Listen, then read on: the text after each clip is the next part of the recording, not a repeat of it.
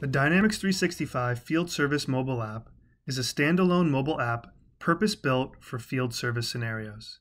It's designed to aid technicians as they travel to various customer locations each day and complete work orders and other tasks.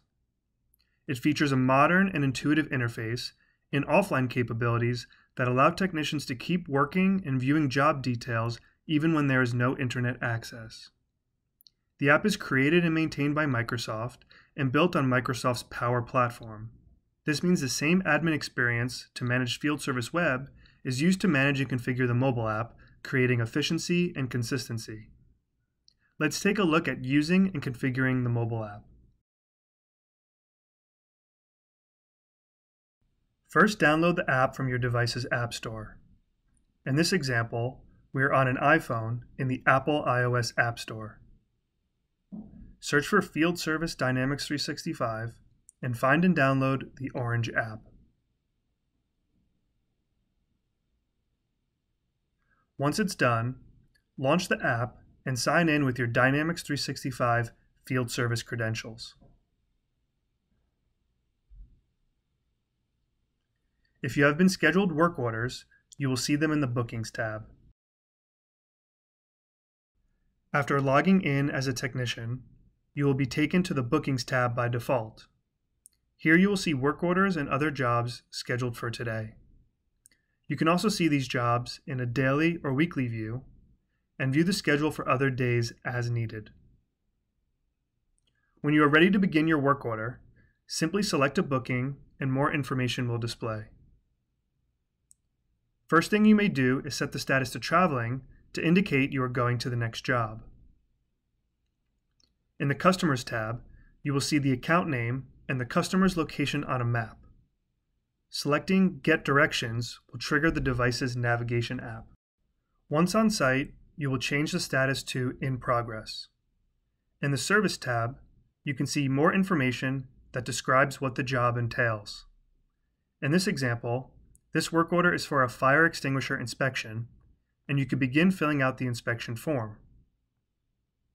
The inspection guides technicians through various questions about the asset, like a checklist, measurement readings, photos and videos, and more.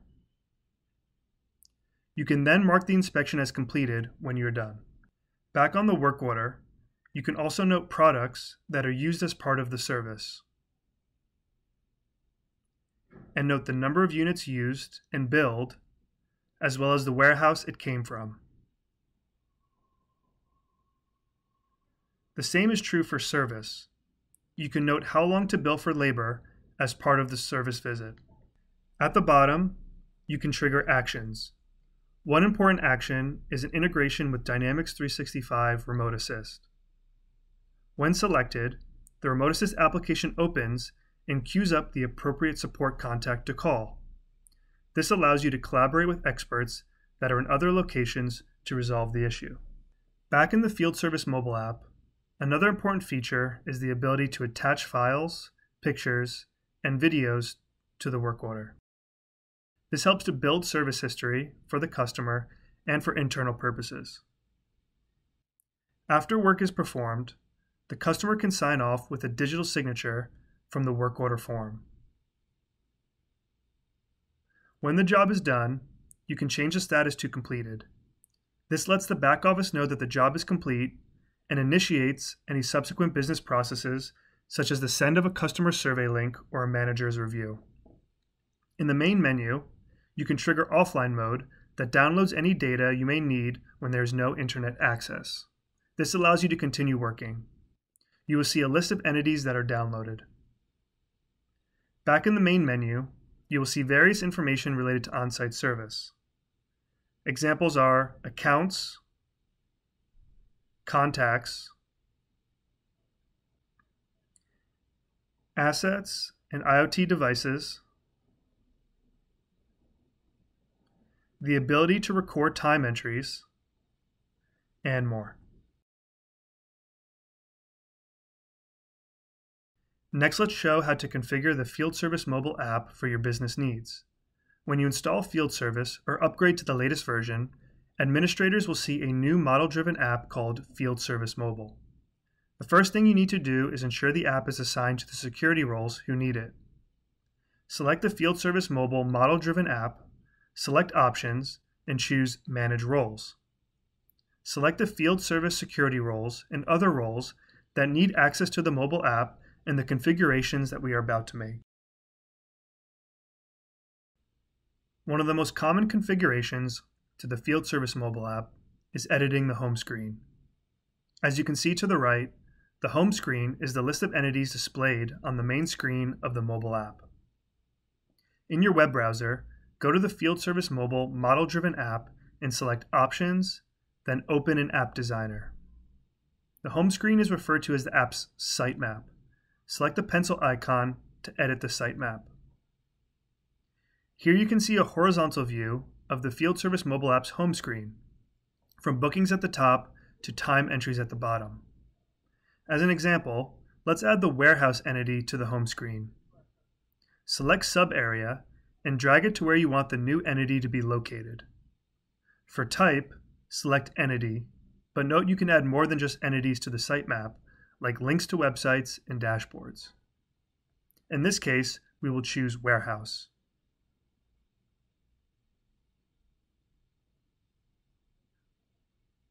Then we'll save and publish.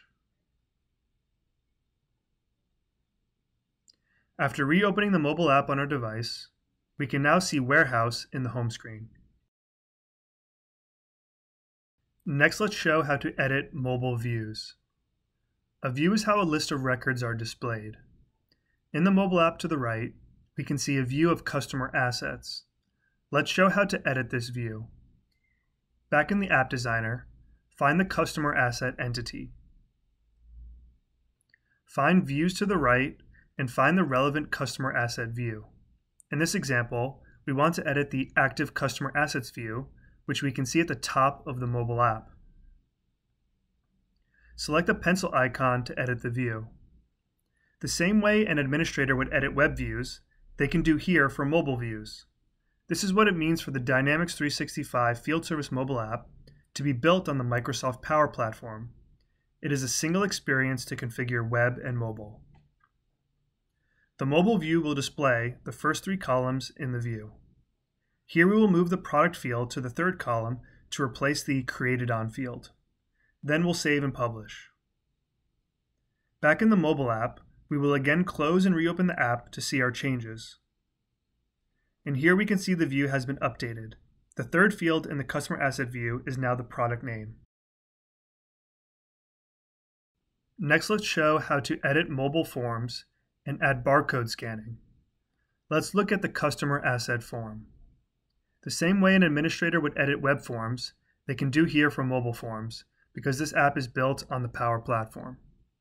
In this example, let's find a custom barcode field that we created previously and drag it to the mobile form.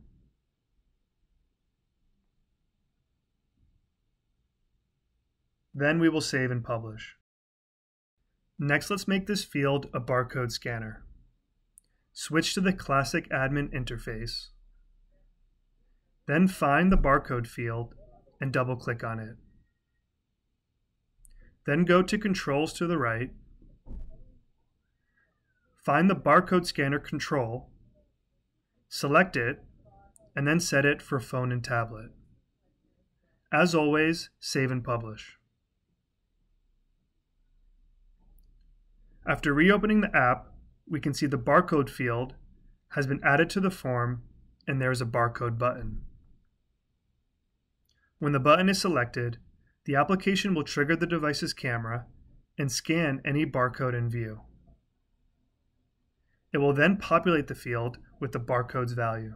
Administrators may also want to edit the booking form on the Field Service mobile app.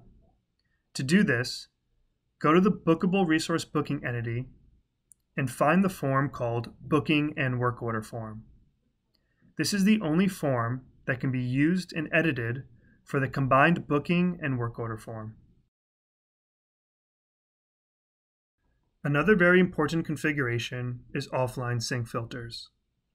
This defines what data is downloaded to the device when there is no internet access. As shown before, technicians can work in offline mode by going to the main menu, then selecting the cloud icon, and then toggling the offline mode switch. Out of the box, entities are filtered and only a portion of all records get downloaded. Administrators may want to edit the default sync filters to decide what is available without internet access based on their business needs. To edit sync filters, go to Advanced Settings, then choose Mobile Offline, and then select Mobile Offline Profiles.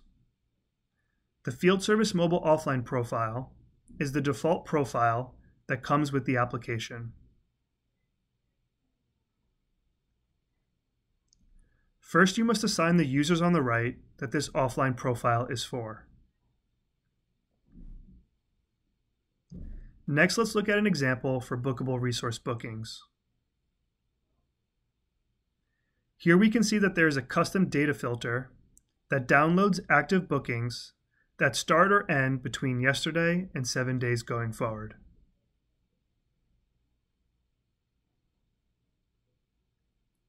Other ways to decide how data should be downloaded include related data only, all records, which is not recommended because it can be a lot of data, and other data filters, which is for special scenarios. As another example, let's look at work order sync filters. For work orders, we can see related work order incidents, products, service tasks, and services are downloaded as long as the related work order is also downloaded. This allows you to link download logic. Make sure to save and publish the offline profile if you make changes. Lastly, go to your list of apps and then the app designer for Field Service Mobile. Select Properties and check the Enable Mobile Offline. Then ensure your offline profile is added in the list. Another important capability is offline JavaScript workflows. Many administrators and developers use JavaScript to run business logic on Dynamics 365 apps. The same way an administrator would use JavaScript for Dynamics 365 web apps, they can use it for the Dynamics 365 Field Service mobile app. And the JavaScript will also run offline. Go to the form you want to add a JavaScript workflow to. In this case, we are looking at the booking form. Then switch to the classic admin experience. Select Form Properties in the top, and then add a new web resource. Among many types of web resources, you will see JScript as one.